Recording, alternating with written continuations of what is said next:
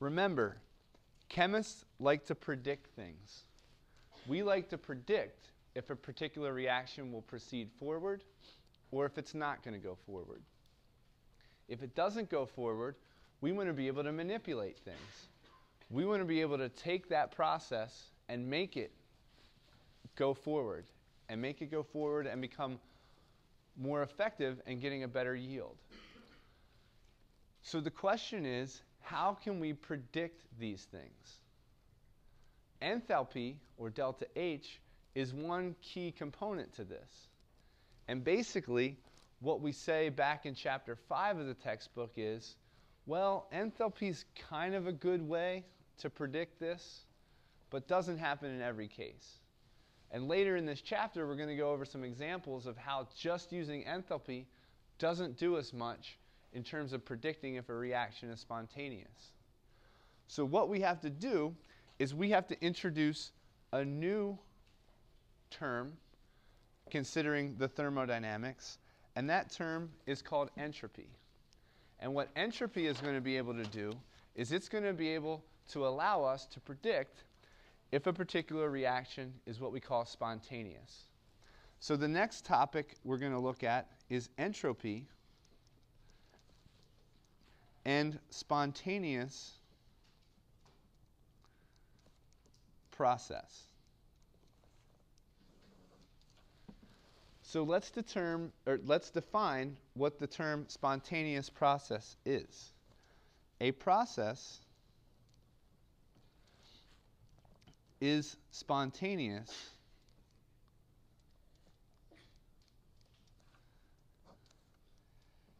if it occurs without outside intervention.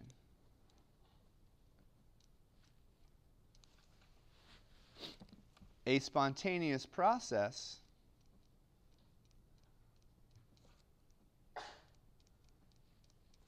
may be fast or slow.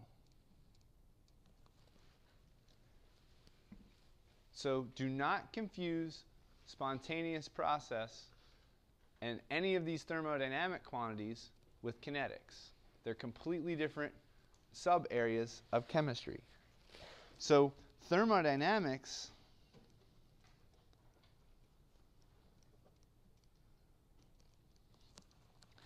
can only tell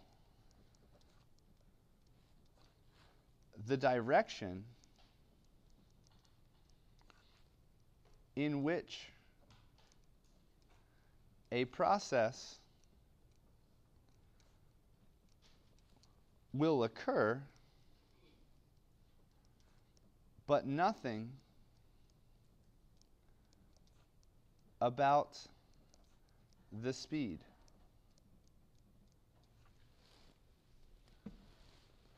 So the question is, what type of information can we get from thermodynamics, and what type of information can we get from kinetics?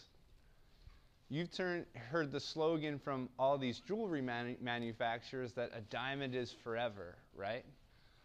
Well, chemists are like, that's not true. That's not thermodynamically possible, right? Because it's a spontaneous process for a diamond to be converted over to graphite. Okay, that's the process that's spontaneous. Okay, but if you have a piece of jewelry today and you look at that diamond, it's not converting in real time, looking down at your finger on your ring. That process could take millions of years. None of us is going to live that long, so we really don't notice any type of conversion here. So thank goodness for kinetics, which tells us that this reaction is not going to happen at any appreciable speed.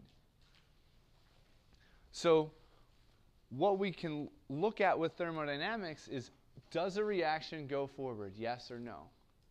It tells us little to no information about the speed of that particular reaction.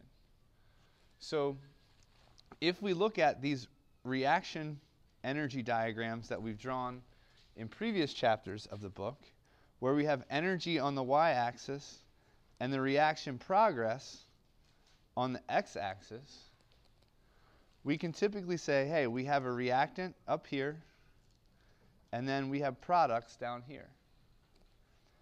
When we draw this energy diagram, there's typically an activation energy barrier to go from reactant to product.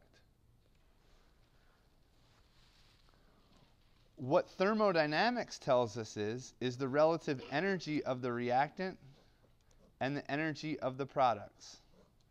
So this area of each of these diagrams is what thermodynamics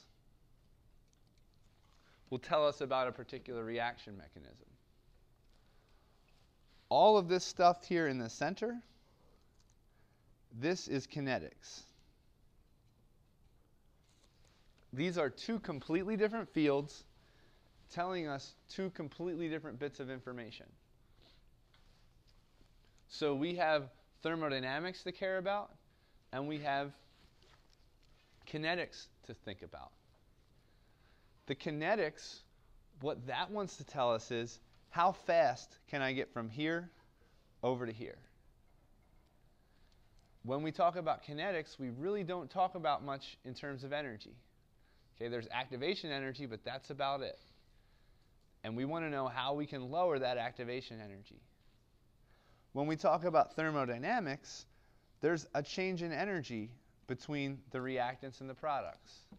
And all thermodynamics cares about is, where do I start and where do I finish? You'll hear this term called state function.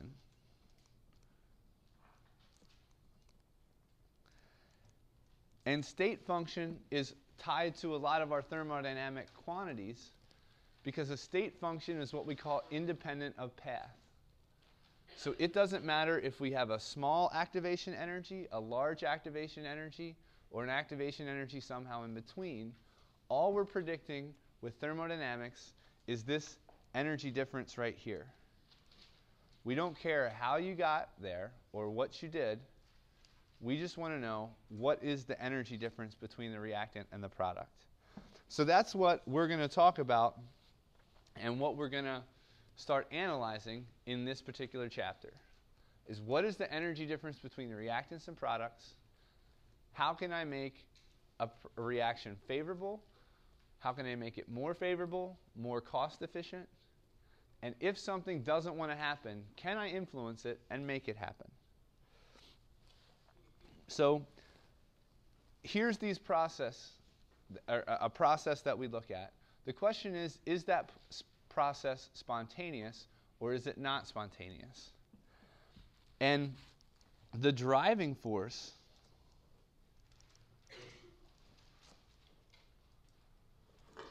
for a spontaneous process is an increase in entropy.